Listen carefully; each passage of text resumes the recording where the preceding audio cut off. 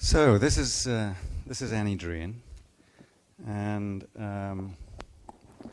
what we have down here is that she's actually CEO of Cosmos Studios, but she worked on the Voyager Interstellar record, as I recall.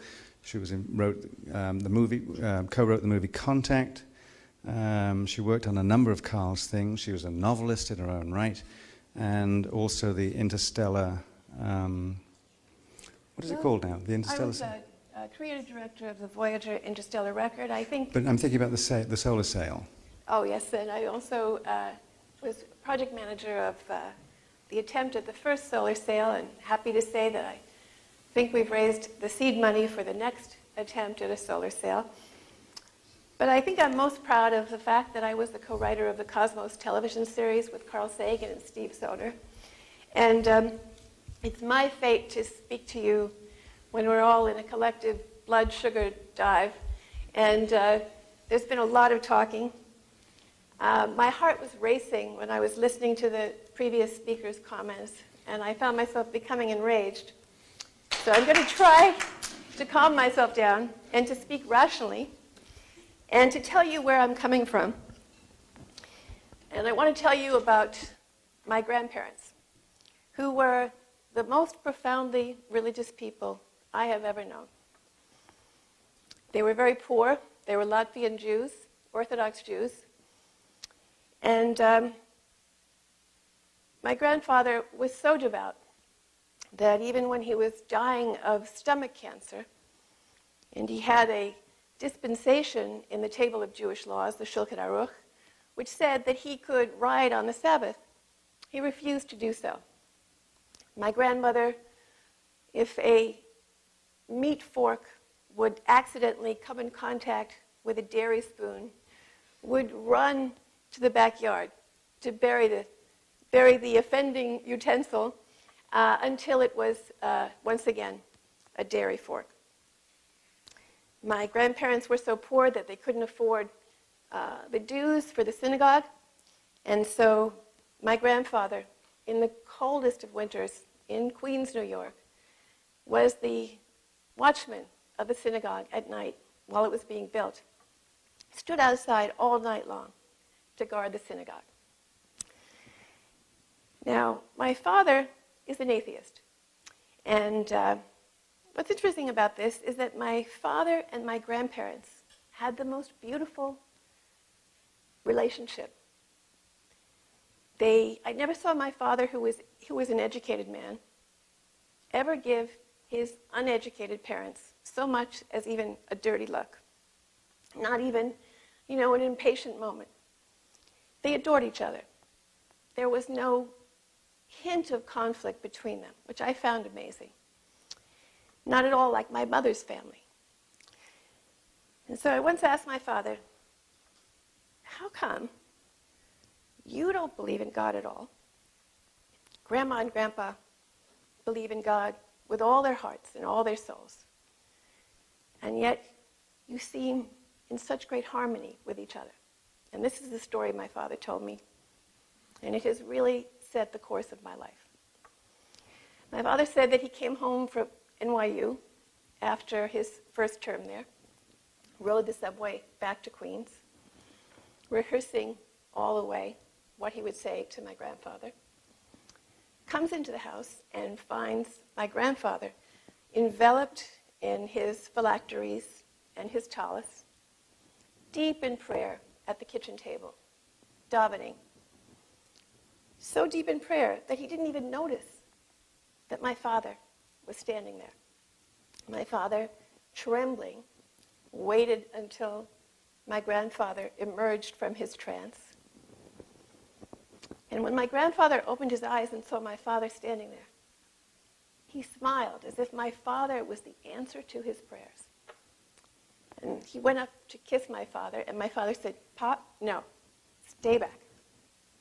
I want to tell you something. I'm not going to pray anymore. I'm not going to keep kosher anymore. I'm not going to daven. I'm not going to go to shul. I'm not going to walk on Shabbos because it's all bullshit. I don't believe it, and I'm not going to do it anymore." So I said to my father, well, what did Grandpa say? And my father told me that his father looked at him and he said, well, the only sin would be to pretend. Now that's a story that most people find very surprising because we're so used to the idea that religious people would rather have us pretend, that religion is not really about the belief in God. I mean, my grandfather really believed in God, and so he felt that the idea of paying lip service was useless. It would be a lie. And that's, I think, such an exemplary instance of what that kind of devotion can be. It wasn't about social coercion. It wasn't about imposing, your fear of death or your desire to be immortal or your desire to be special or belong to a special group. He wasn't afraid of the peer pressure that he would experience from his friends if they knew that his son didn't believe, because it was just about really believing. I've been very lucky, as you can see, in the people in my life. And my relationship with Carl Sagan, my 20 years, my 20 trips around the sun with him was, of course, the most beautiful and blessed good fortune that I've ever had. Now, Deuteronomy has taken a real beating here today, as has Leviticus. But in Deuteronomy, there's something called the V'ahavta prayer, which says that thou shalt love the Lord thy God with all thy heart, with all thy soul, with all thy might. And that these words that I command you this day, God is alleged to have said, you shall think of when you risest up, when you liest down, when you walkest by the way. And you should keep these words as frontlets between thine eyes. Well, as a kid, I didn't have any idea what frontlets were. I imagined they were sort of like sunglasses. But it was a notion that there was a way of seeing, that religion was a kind of a way of seeing, that you should keep, and everything should be seen through this filter, and it should be in your consciousness at all times. Now, there was a time when religion and science were one, before the modern scientific revolution. And, anything that was even the antecedents of what science is today was done in a religious context. At that time, this fledgling science was called saving the appearances.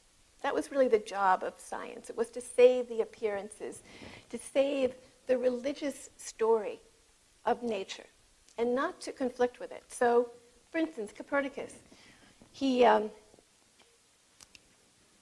a problem, and that is that the Earth-centered vision creates a calendar which is impossible to produce a reliable, consistent day to celebrate Easter. And so part of the reason that Copernicus takes on this problem is to develop a calendrical solution so that everyone can celebrate Easter on the same day. Well, of course, Copernicus and the other creators of the modern scientific revolution created a situation in which there was a great parting of the ways between science and religion. The religious view of nature was no longer a tenable story. And people who really wanted to understand nature were forced to depart from that, to go off on their own, to develop a new, thank you, what do we have here? Oh, it's very nice. How British of you, really.